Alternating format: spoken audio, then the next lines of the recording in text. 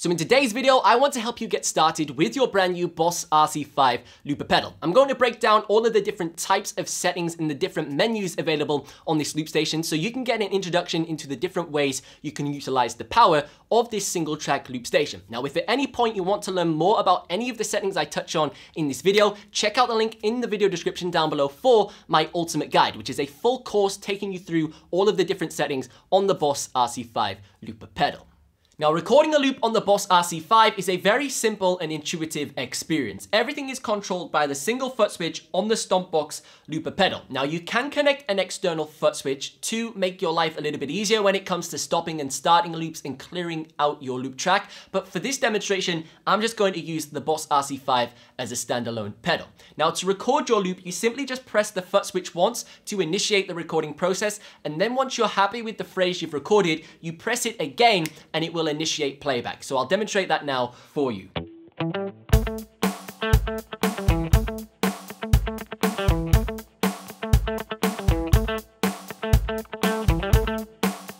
So you can see we have now recorded our bass loop layer. I clicked the record foot switch once and then I clicked it again to initiate playback. So from this point, we can begin overdubbing onto our RC-5. Now, a really cool feature about the Boss RC-5, because of the brand new 32-bit sound engine, we have unlimited uncompressed overdub. So this means you can go absolutely crazy with the amount of loop layers that you add to your single loop track, and you will not lose any audio clarity or quality whatsoever. So I'm now going to record a little bit of a chord progression to add a little bit of groove to this little riff that we've got going.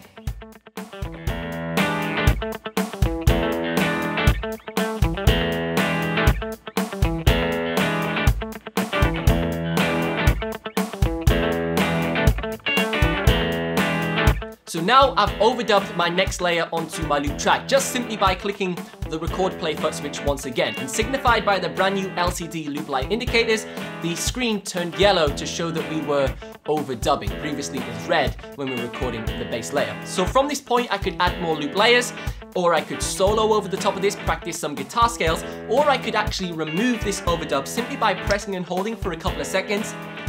And you can see it removes that second overdub that we did. So this allows us to add a little bit more dynamic to our performance. But I'll bring it back in and I'll start building up the performance from this point.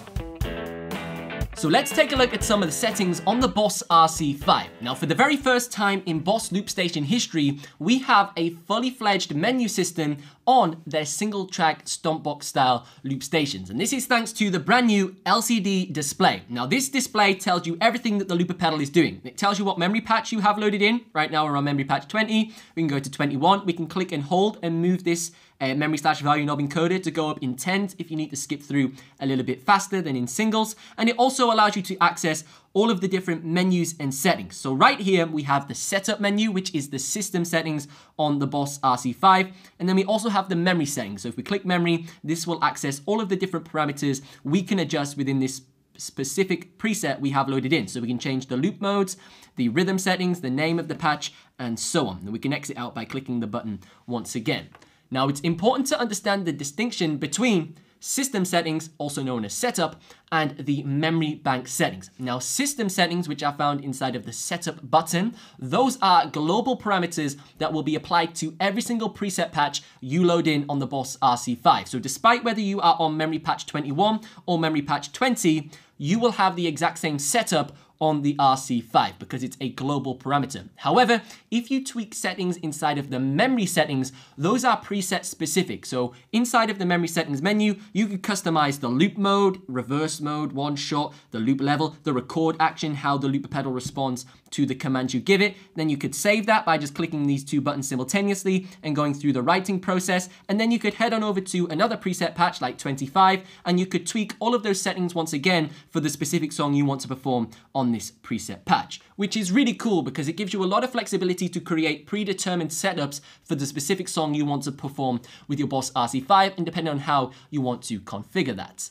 Now, probably one of my favorite features of the new generation of Boss looper pedals is the LCD display loop light indicator. So when we begin looping, you can see we can click record and it will initiate the recording process signified by this red bar. And then we can click playback and it will begin playing back our loop, and then we can overdub and it will turn yellow to signify we're overdubbing, and then it'll go back to green once we've finished that process. And then we'll double tap twice to stop that loop. Now, the really cool thing we can do is we can actually customize what's being displayed on this LCD loop light indicator. And this is one of my favorite features on both the RC-5 and RC-500, because depending on what level of looper you are, you can change what type of information is being presented to you that will assist in your live looping performance. So if we head into the setup menu, which is the system settings, so we'll click setup, and we scroll on over to general. Now, we can scroll over to this mode right here, which is the display mode. Now, this is going to allow us to change what is being displayed on our LCD display as our loop light indicator. Now, currently I have it set to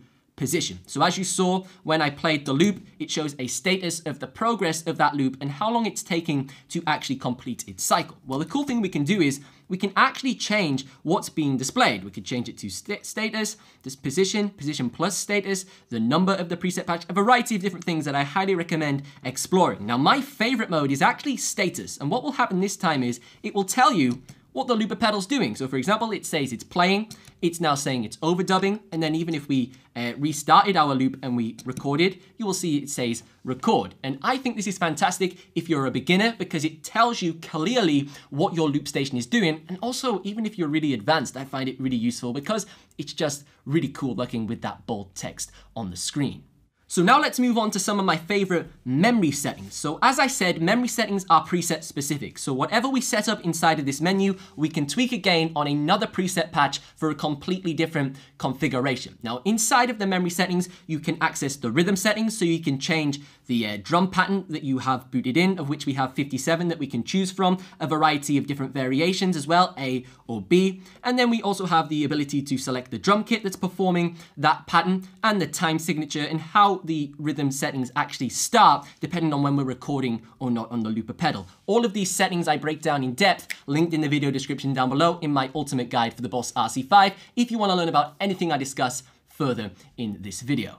So let's explore one of my favorite memory settings, which is inside of the loop subcategory. So we're going to scroll over to the parameter, which is record action.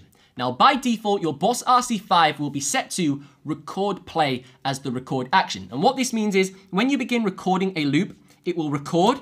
And then when you click playback, it will instantly begin playing back that loop, as you can see by the status on the loop station. However, if we clear this out and we change the record action to something different, go into the memory settings, go to loop, scroll on over to record action, we can actually change this to be record dub. And what's going to happen this time is it will record, and then when we initiate playback of that loop, it will instantly start overdubbing as opposed to just simply playing. So it will play the pre-existing loop we recorded, and then we can overdub an additional layer on top of this. And because of the power of the RC-5 having 32-bit processing, this means we can do unlimited uncompressed overdub and have supreme clarity during our performance. And I'll demonstrate how this works differently to the record action we just explored. So we're set to record dub. Let's exit out and I'll begin recording. And then I'll initiate playback, and this time it will instantly start overdubbing. And as you can see, it says it is currently in dub mode.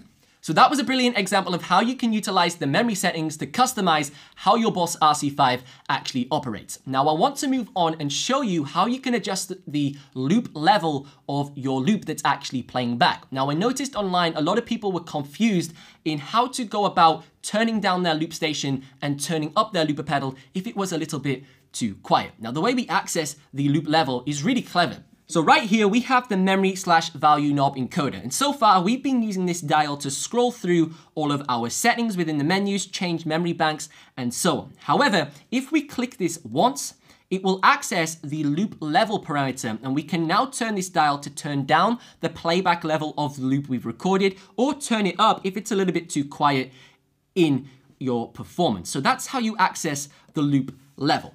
Now, the final settings that I want to share with you and take a look at is the rhythm settings. Now, obviously, we briefly took a look at the rhythm settings inside of the memory bank settings, but I want to share with you another shortcut so you can access them a little bit easier and a little bit faster. So if we take a look at the Boss RC-5, so far to access the rhythm settings, you will head into the memory settings, scroll on over to rhythm, select it within that menu, and then within here, you can adjust all of the individual parameters for the Boss RC-5. However, if we click and hold the on and off button over here for a couple of seconds, it will trigger a shortcut that will instantly take you to your rhythm settings. And you can see I've got the rhythm level, the reverb amount, the pattern, all the things we previously had within the memory settings. And another cool feature about the rhythm settings is actually the tap tempo ability over here. So you can see I can click this tempo button and I can specifically specify a tempo with the memory/value knob encoder. You can see we've selected 130 BPM, or alternatively, I can tap in the specific tempo of whatever I'm feeling, and then my Boss RC-5 will respond perfectly to that during the recording process at that manual tempo that I just set within the rhythm settings parameters. Now, obviously, there's so many settings that you can tweak on the Boss RC-5, it will make this video extremely long. So if you want to learn about all of those in detail with specific video tutorials, check out the link in the video description down below for my Boss RC-5 Ultimate Guide. But as always, be sure to like and subscribe to the channel for future Boss RC-5 content, and I will see you in the next video.